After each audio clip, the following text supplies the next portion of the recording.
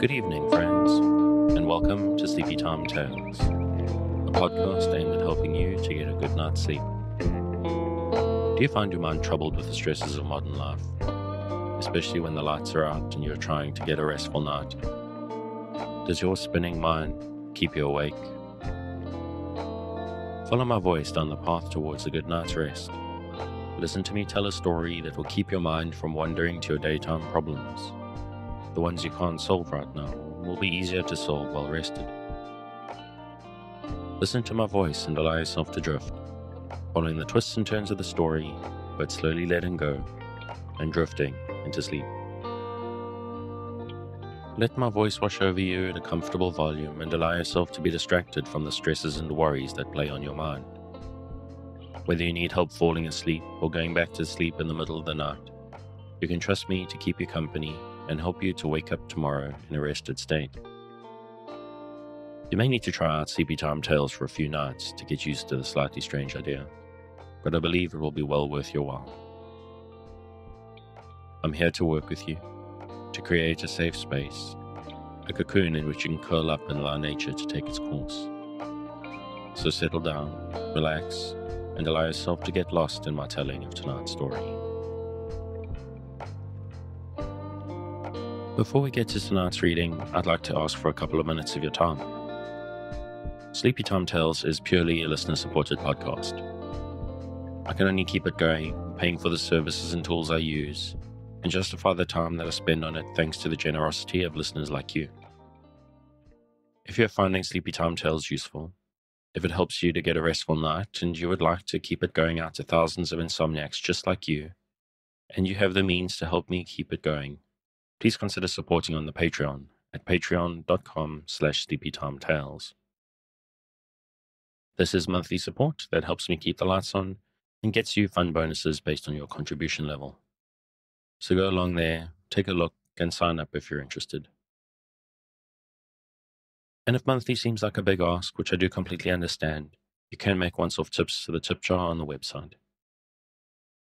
And if you would like to help out Sleepy Time Tales without having to do so financially, you can do an amazing amount of work to help out simply by spreading the word. If you know someone who is struggling to sleep, just tell them about it and see where it goes from there. Thank you for your time. Let's get to tonight's story of a mysterious, magical lost city. We return this week to Lord Dunsany's collection of fables, The Sword of Welleran, and the story, The Fall of Babbelkund. I said, I will arise now and see Babbelkund, city of marvel. She is of one age with the earth. The stars are her sisters.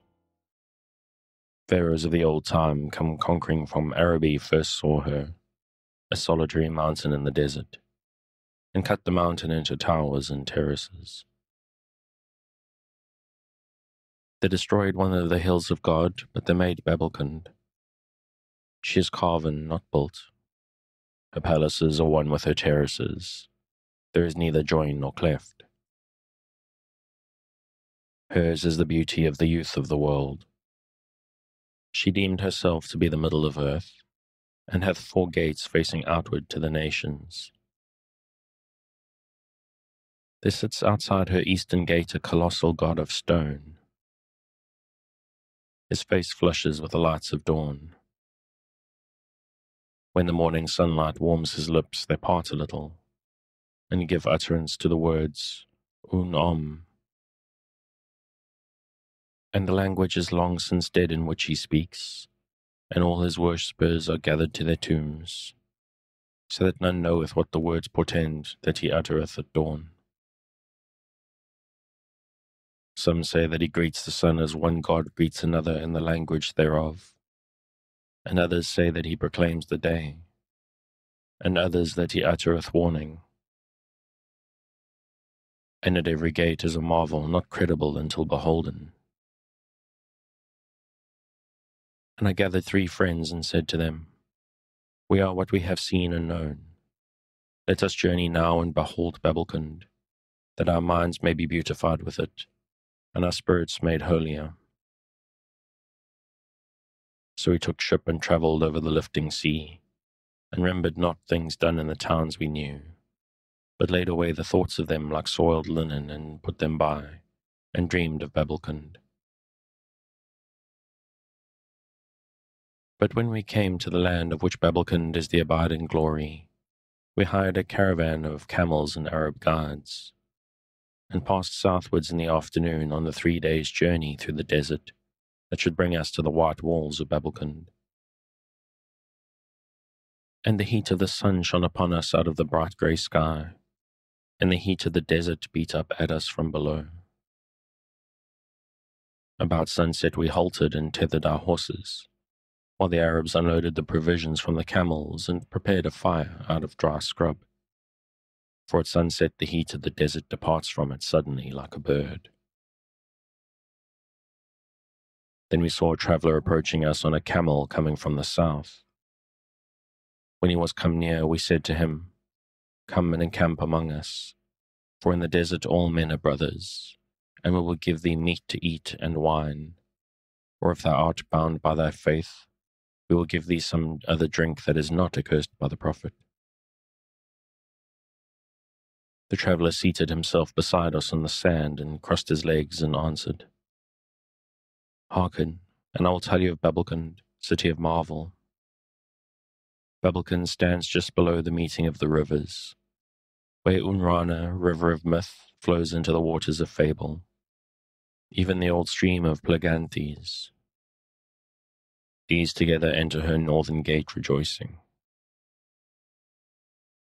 Of old they flowed in the dark through the hill that Nehemoth, the first of the pharaohs, carved into the city of marvel.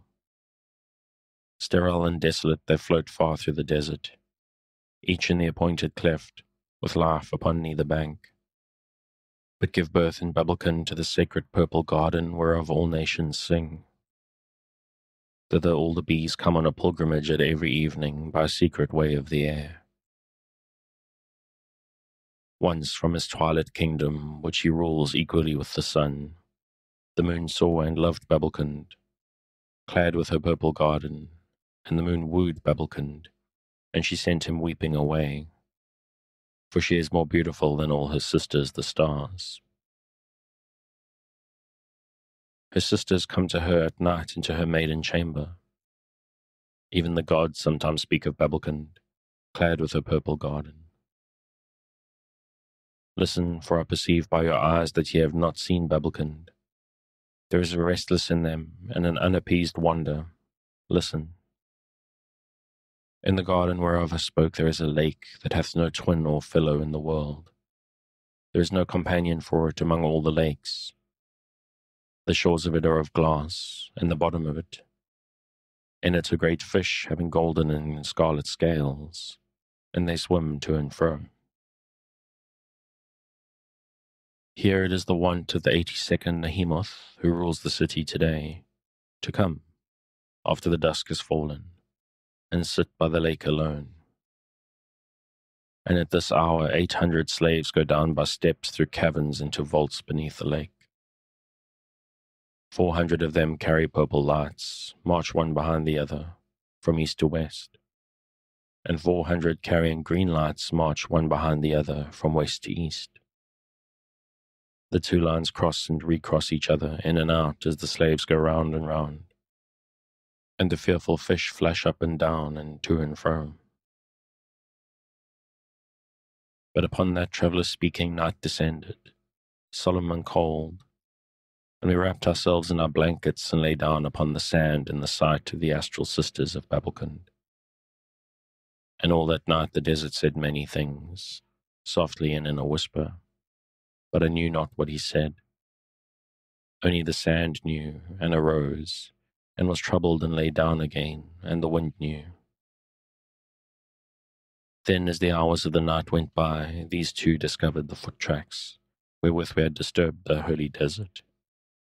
And they troubled over them and covered them up, and then the wind lay down and the sand rested. Then the wind arose again and the sand danced.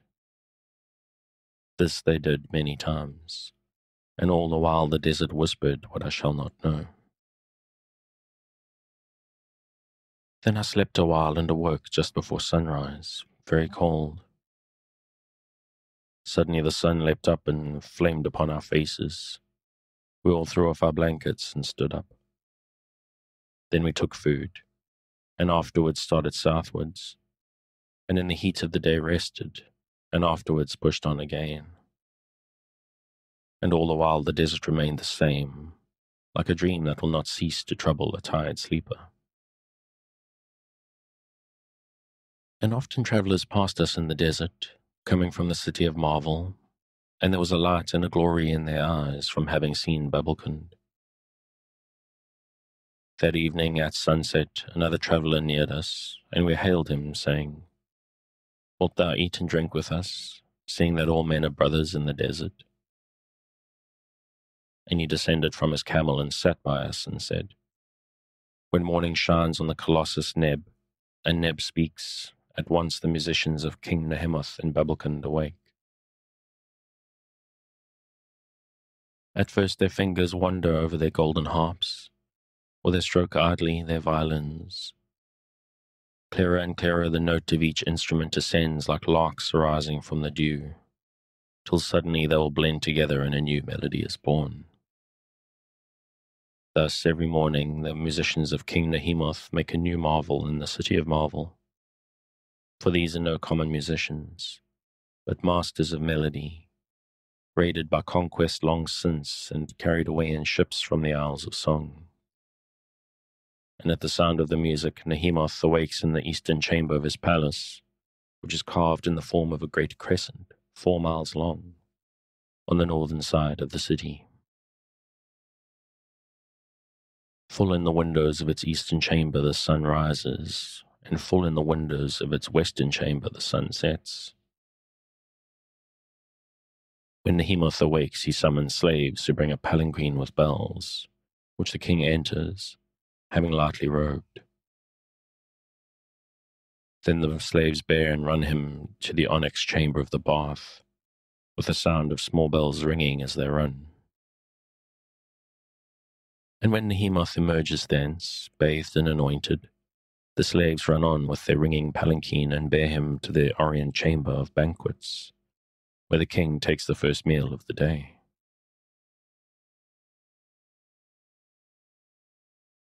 Thence through the great white corridors, whose windows all face sunwards, Nehemoth in his palanquin passes on to the audience chamber of embassies from the north, which is all decked with northern wares. All about it are ornaments of amber from the north, and carven chalices of the dark brown northern crystal, and on its floors lie furs from Baltic shores. In adjoining chambers are stored the wonted food of the hardy northern men, and the strong wine of the north, pale but terrible. Therein the king receives barbarian princes from frigid lands. Thence the slaves bear him swiftly to the audience chamber of embassies from the east, where the walls are of turquoise, studded with the rubies of Ceylon, where the gods are the gods of the east, where all the hangings have been devised in the gorgeous heart of India, and where all the carvings have been wrought with the cunning of the isles. Here, if a caravan hath chanced to have come in from Ind or from Cathay, it is the king's wont to converse a while with Moguls or Mandarins. For from the east come the arts and knowledge of the world, and the converse of their people is polite. Thus Nehemoth passes on through the other audience chambers, and receives, perhaps, some sheiks of the Arab folk who have crossed the great desert from the west, or receives an embassy sent to do him homage from the shy jungle people to the south.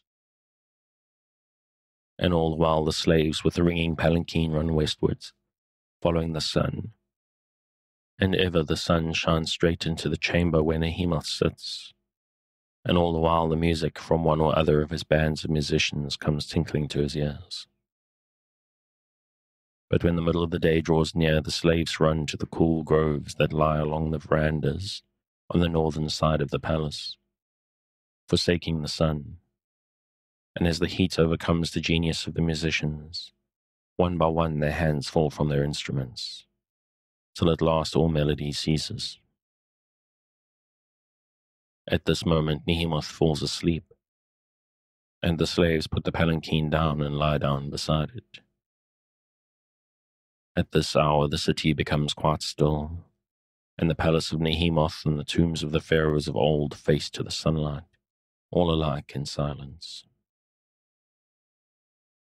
Even the jewelers in the marketplace, selling gems to princes, cease from their bargaining and cease to sing. For in Babbelkund the vendor of rubies sings the song of the ruby, and the vendor of sapphire sings the song of the sapphire, and each stone hath its song, so that a man by his song proclaims and makes known his wares.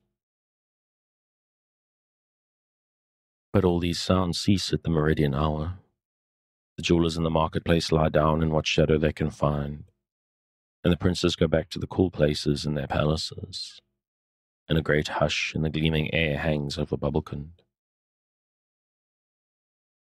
But in the cool of the late afternoon, one of the king's musicians will awake from dreaming of his home, and will pass his fingers, perhaps, over the strings of his harp, and with the music some memory may arise of the wind in the glens of the mountains that stand in the Isles of Song. Then the musician will wrench great cries out of the soul of his harp for the sake of the old memory, and his fellows will awake and all make a song of home, woven of sayings told in the harbour when the ships came in, and of tales in the cottages about the people of old time. One by one the other bands of musicians will take up the song, and Babbelkund, city of marvel, will throb with this marvel anew. Just now Nehemoth awakes. The slaves leap to their feet and bear the palanquin to the outer side of the great crescent palace between the south and the west, to behold the sun again. The palanquin with its ringing bells goes round once more. The voices of the jewelers sing again in the marketplace, the song of the emerald, the song of the sapphire. Men talk on the housetops, beggars wail in the streets, the musicians bend to their work. All the sounds blend together into one murmur, the voice of Babbelkund speaking at evening. Lower and lower sinks the sun, till Nehemoth, following it, comes with his panting slaves to the great purple garden of which surely thine own country has its songs, from wherever thou art come.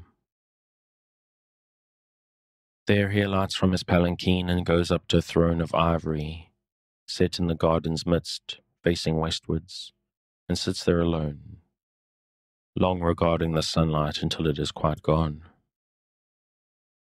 At this hour trouble comes into the face of Nehemoth.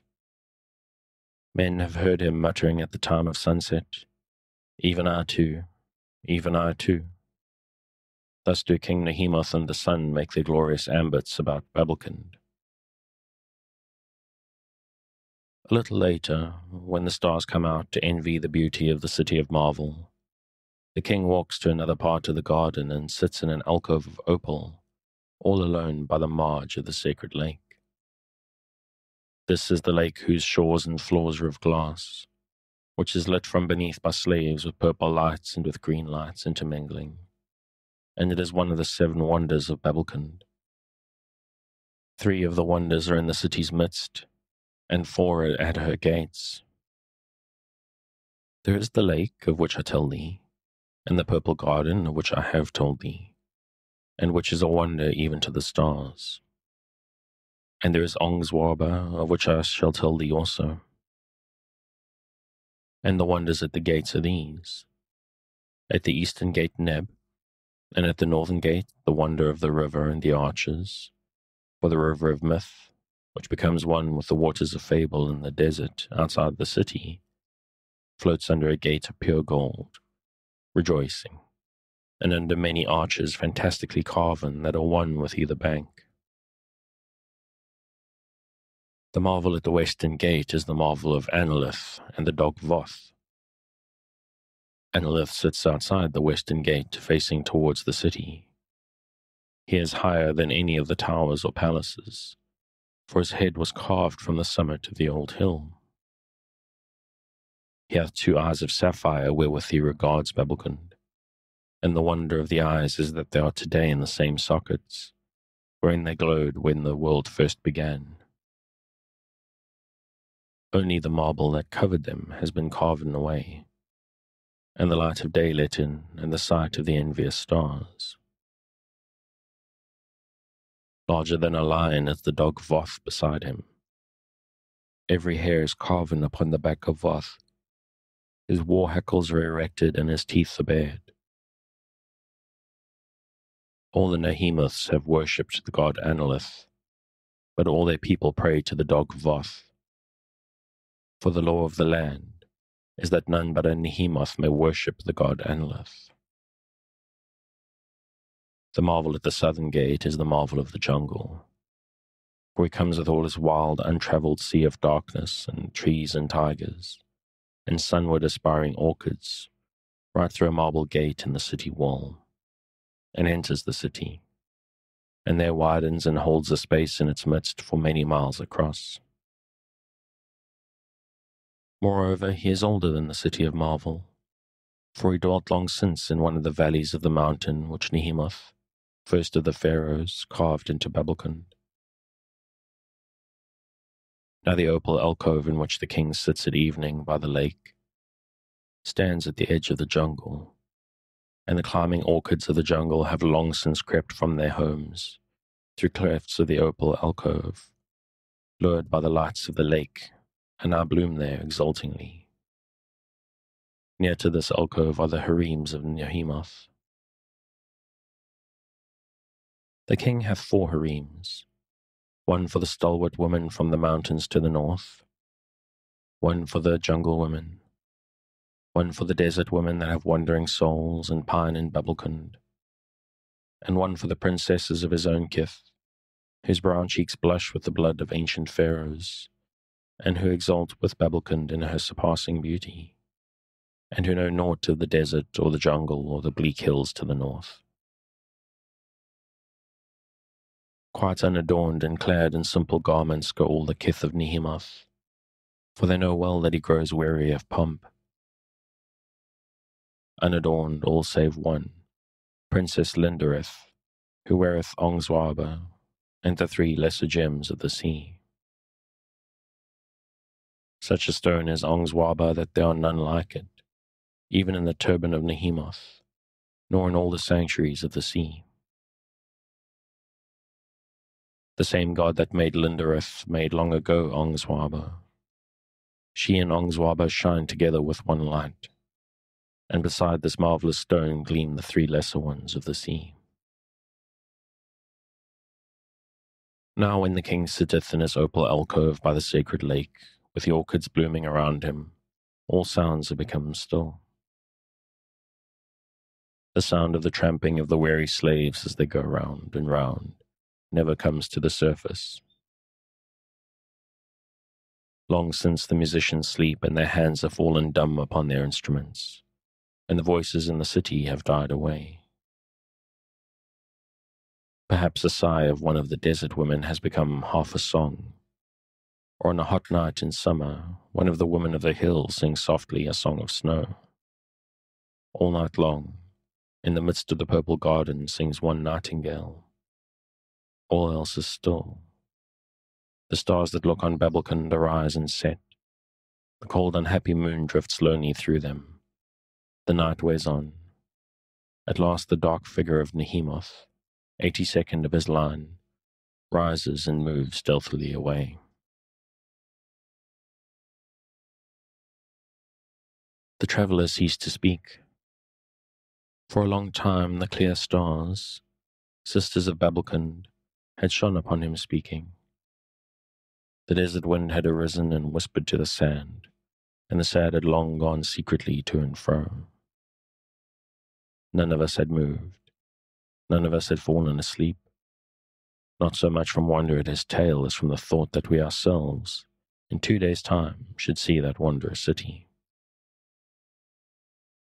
Then we wrapped our blankets around us and lay down with our feet towards the embers of our fire, and instantly were asleep, and in our dreams we multiplied the fame of the city of marvel. The sun arose and flamed upon our faces, and all the desert glinted with its light. Then we stood up and prepared the morning meal, and when we had eaten, the traveller departed. And we commended his soul to the God of the land whereto he went, of the land of his home to the northward. And he commended our souls to the God of the people of the land wherefrom we had come. Then a traveller overtook us going on foot. He wore a brown cloak that was all in rags, and he seemed to have been walking all night. And he walked hurriedly but appeared weary, so we offered him food and drink, of which he partook thankfully. Then we asked him where he was going. He answered, Babbelkund. Then we offered him a camel upon which to ride, for we said, we also go to Babbelkund.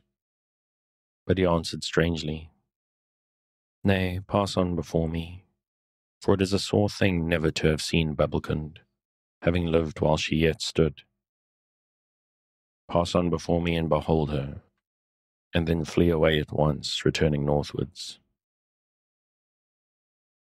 Then, though we understood him not, we left him, for he was insistent, and passed on our journey southwards through the desert, and we came before the middle of the day to an oasis of palm trees, standing by a well. And there we gave water to the haughty camels, and replenished our water bottles, and soothed our eyes with the sight of green things, and tarried for many hours in the shade. Some of the men slept, but those that remained awake, each man sang softly the songs of his own country, telling of Babbelkund.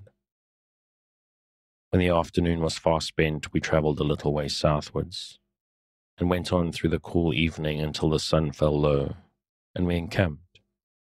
And as we sat in our encampment, the man in rags overtook us, having travelled all the day. And we gave him food and drink again, and in the twilight he spoke, saying, I am the servant of the Lord, the God of my people, and I go to do his work in Babbelkund. She is the most beautiful city in the world. There hath been none like her. Even the stars of God go envious of her beauty. She is all white, yet with streaks of pink that pass through her streets and houses like flames in the white mind of a sculptor, like desire in paradise. She hath been carved of old out of a holy hill. No slaves wrought the city of marvel, but artists toiling at the work they loved. They took no pattern from the houses of men, but each man wrought what his inner eye had seen and carved and marveled the visions of his dream. All over the roof of one of the palace chambers winged lions flit like bats.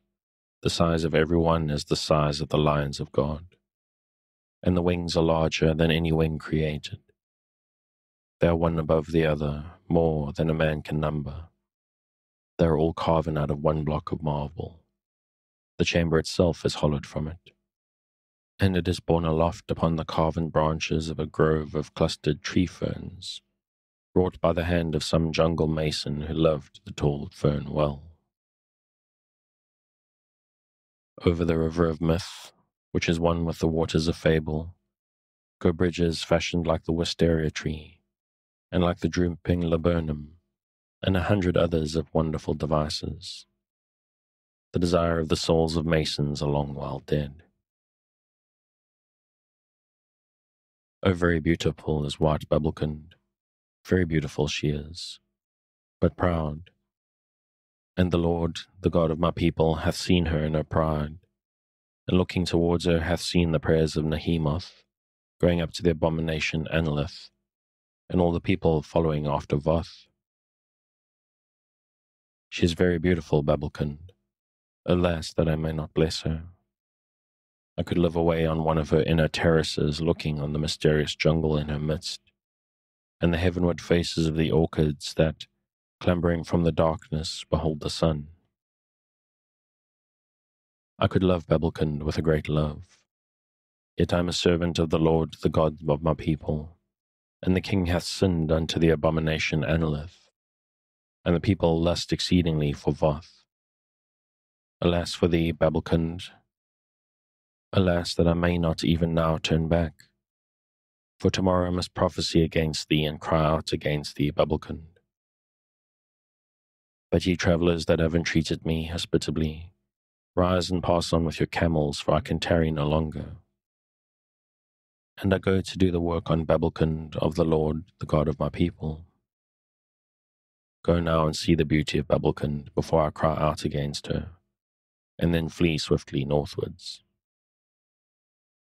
A smouldering fragment fell in upon our campfire, and sent a strange light into the eyes of the man in rags. He rose at once, and his tattered cloak swelled up with him like a great wing. He said no more, but turned around from us instantly southwards, and strode away into the darkness towards Babbelkund.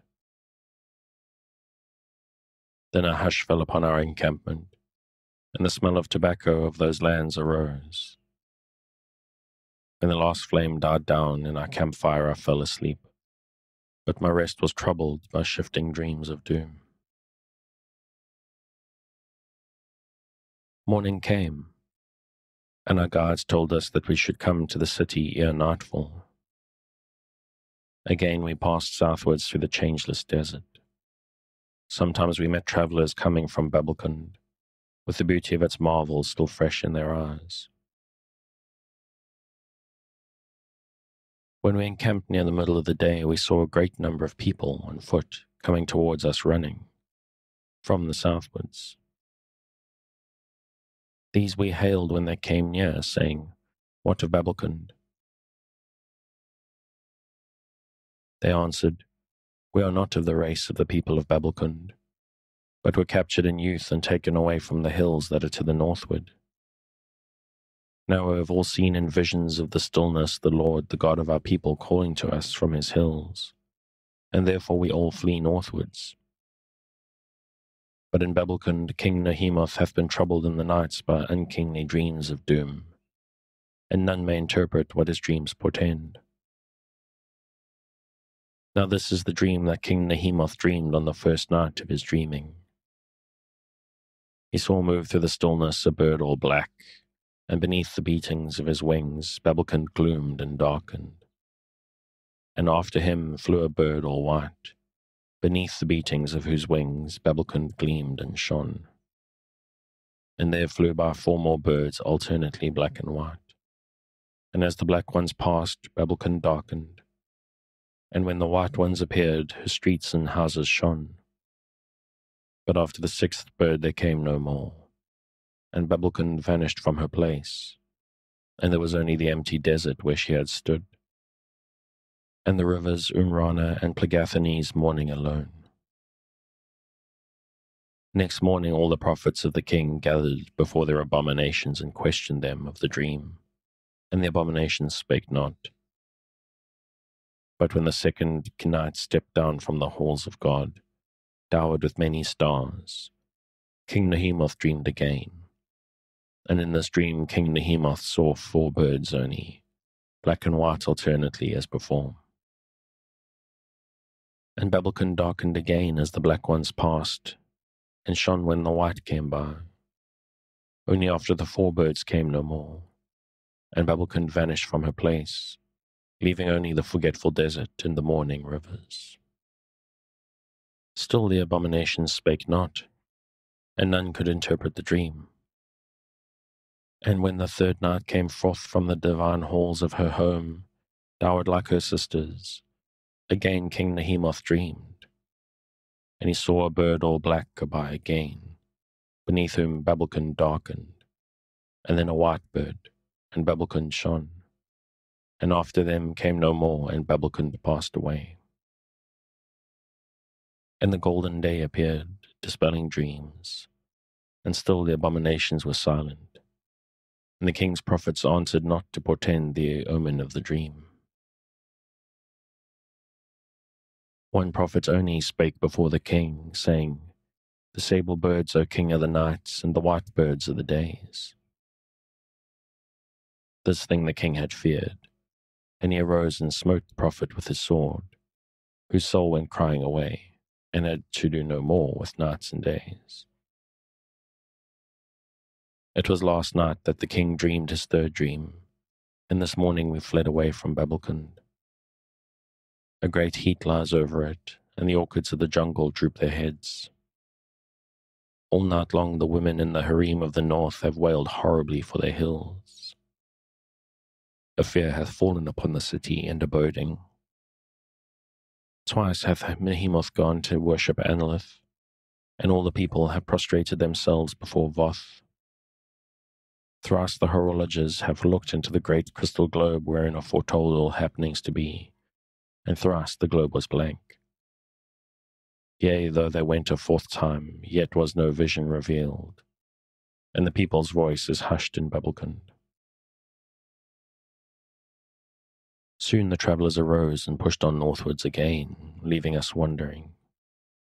Through the heat of the day we rested as well as we might, but the air was motionless and sultry, and the camels ill at ease. The Arab said that it boded a desert storm, and that a great wind would arise full of sand. So we arose in the afternoon and travelled swiftly, hoping to come to shelter before the storm. And the air burned in the stillness between the baked desert and the glaring sky. Suddenly a wind arose out of the south, blowing from Babbelkund, and the sand lifted and went by in great shapes, all whispering. And the wind blew violently and wailed as it blew, and hundreds of sandy shapes went towering by. And there were little cries among them, and the sounds of passing away. Soon the wind sank quite suddenly, and its cries died, and the panic ceased among the driven sands. And when the storm departed, the air was cool, and the terrible sultriness and the boding were passed away, and the camels had ease among them. And the Arab said that the storm which was to be had been, as was willed of old by God. The sun slets and the gloaming came, and we neared the junction of Unrana and Plagathanes, but in the darkness discerned not Babbelkund. We pushed on hurriedly to reach the city at nightfall, and came to the junction of the river of myth where he meets with the waters of fable, and still saw not Babbelkund. All round us lay the sand and rocks of the unchanging desert, save to the southwards where the jungle stood with its orchids facing skywards.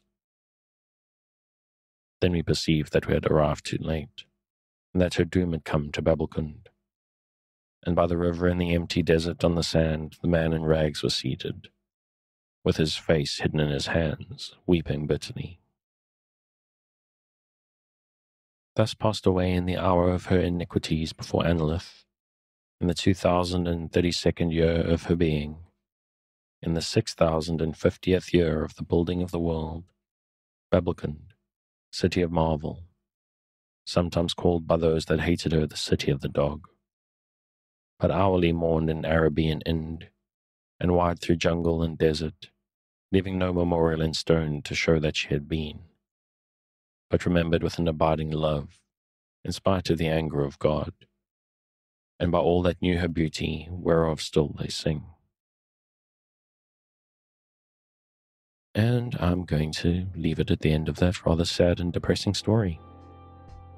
Lord Dunsany's stuff is really fascinating. If you're ever really interested in something semi-modern that feels like ancient fairy tales and myths, you really should look up his stuff.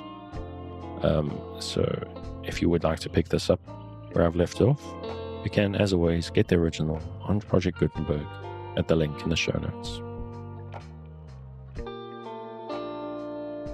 Thanks again for joining me on this episode of Sleepytime Tales, the podcast designed around a bedtime story to help you to get a restful night. New episodes will be released every Sunday night to give you something fresh to help you rest in a new week. But make sure to follow or subscribe in whatever service you use so that you get your new episodes whenever they come out. Good night and sweet dreams.